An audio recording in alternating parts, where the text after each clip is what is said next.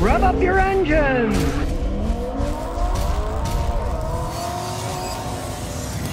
FS says, I just got my catalytic converter stolen. What's the best option to protect it? Hide it in the garage and lock the door. You can buy various shields that bolt on over it, but of course, the thieves can unbolt them. If you really want it not stolen, have a shield put on that's welded on. And they're not going to go through the bother of cutting a whole welded shield off. They see it's welded on. If it's bolted on, they're going to unbolt it. But if it's welded on, then they're going to have to cut the whole thing off. That's going to take more time, and they'll go on to the next car. That's the thing. When it comes to things being stolen, always make your car the hardest one to steal, so they'll go away and steal somebody who's easier. Say you got an alarm on your house, your neighbor doesn't, guess whose house they're going to rob? Your neighbor's house, because he doesn't have an alarm. They see you have an alarm, they ever hear it going off, or they see stickers and lights, they'll go on to the next one. Or a camera on your front porch, neighbor doesn't have a camera, guess where they're going? Always put the highest level you can get on there to make them go somewhere else. Justin Tupper says, is the straight 6-cylinder in BMW's a good engine? Yeah, they're great engines. BMW made great engines. Their 6-cylinder engines are insanely strong engines. They're kind of gas hoggy. They're not the greatest for gas mileage, but they can run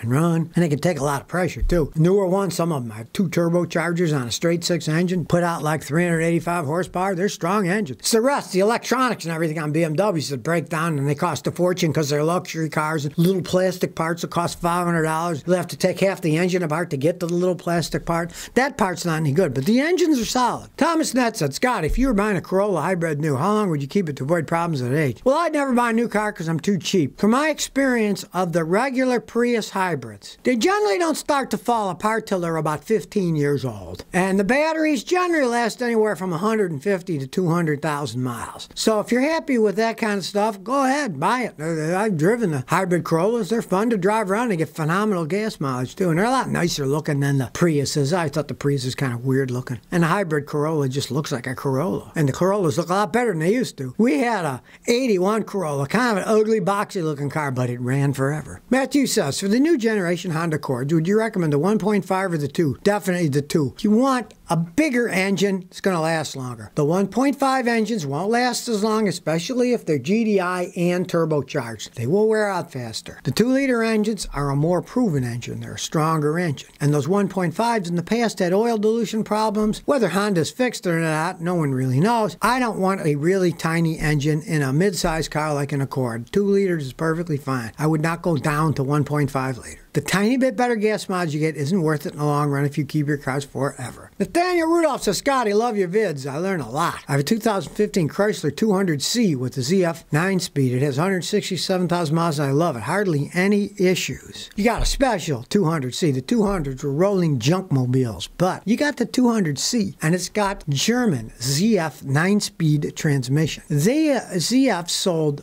millions of those things every year. They are such good transmissions. And if you take care of the engine and don't overheat it and change the oil regularly, it could last. Now, you don't want one of those things that has the Chrysler or the Fiat transmission, and of course not. But that is a very good transmission. And as long as you take care of it, just keep driving it. It's because it's the 200C. The regular 200s, they were rolling piles of junk. But you got a decent one. I don't know if you even knew it when you bought it. Sometimes people don't know. Kevin P. says, how long can an 09 Mazda Miata MX-5 engine last if taken care of? Well, I've seen 450,000 miles on them and they're still running okay. They're just a straight 4-cylinder engine. Pretty well built, cute little car, convertible top. I like them with a hard top and a convertible top so you can put the hard top on in the winter because snow and stuff doesn't work that well with a rag top. But they can last an awful long time. Just change the oil every 5,000-6,000 miles. That's the main maintenance on that car. They can last a long time. Daniel F. says, Scotty, is the Tesla Cybertruck a good truck? Well, who knows? It's just an idea. They don't actually make them yet. They may never make them. Who knows?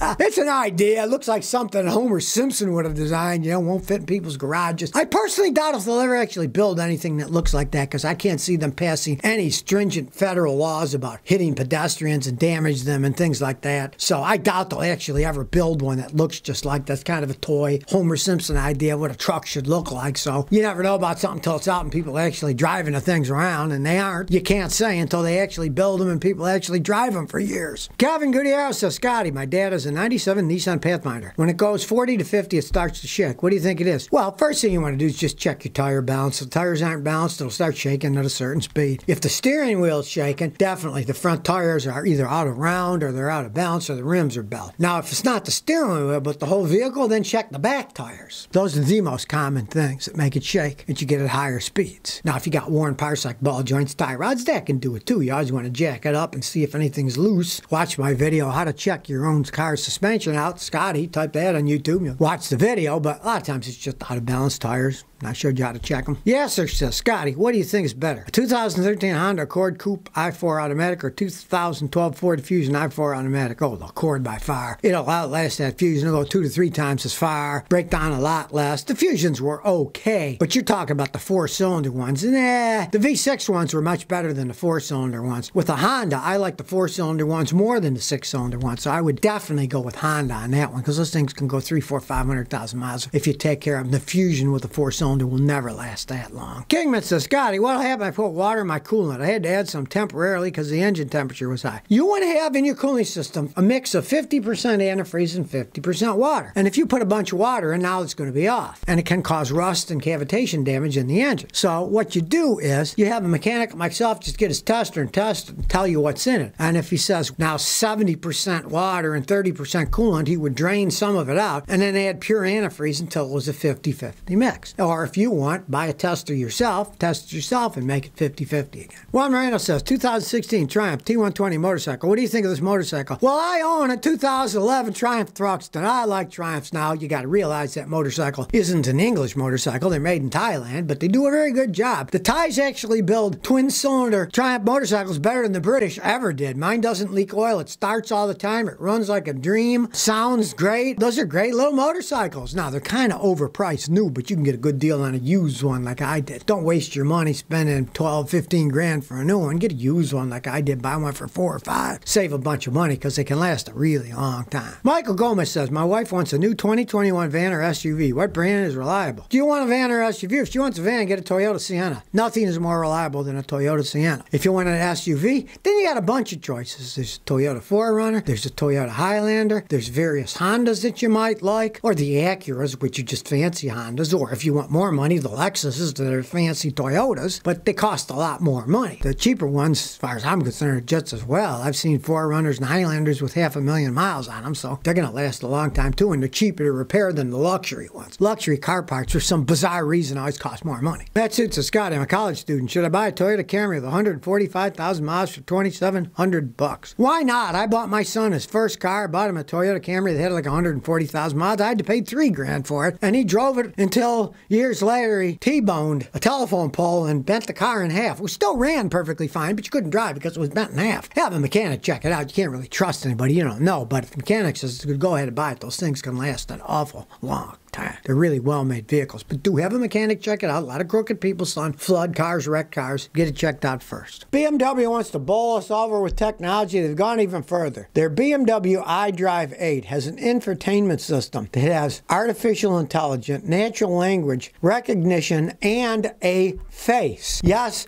when it's talking to you, it has various round and spiral stick drawing of people talking to you so you can see if it's smiling or it's sad while it's interacting with you. They've really taken it a step further. It can sense that, oh, your feet are cold. It sends more heat to your feet. Well, I work on BMWs, and I know when they break, they cost a fortune to fix. This is going to be yet another insanity when it does break. Maybe it starts frowning when it's supposed to smile or start saying weird things. Who knows? The least expensive 2020 BMW i8 is their i8 two-door coupe, which only has a 1.5 3-cylinder engine in it. Yet they start at $147,500. You're paying for this stuff. Who's going to pay $148 grand for a car that's only got a 3-cylinder engine in it? Kind of amazes me. Ford's gone the other way. They have 3-cylinder engines, but they put them in their cheaper vehicles. They say they're going to put it in their Ford Maverick that they claimed was going to be under 20 grand. Probably won't be. But there's a big difference between a $20,000 pickup truck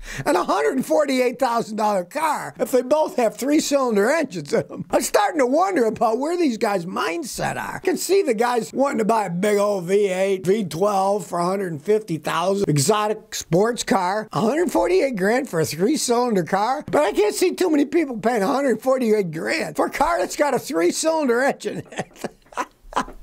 Artificial intelligence on their infotainment system, and it can make little faces at you and stuff. I'm sure somebody else will come up with an aftermarket one for, $300, and they'll make them in China or something eventually. So if you never want to miss another one of my new car repair videos, remember to ring that bell.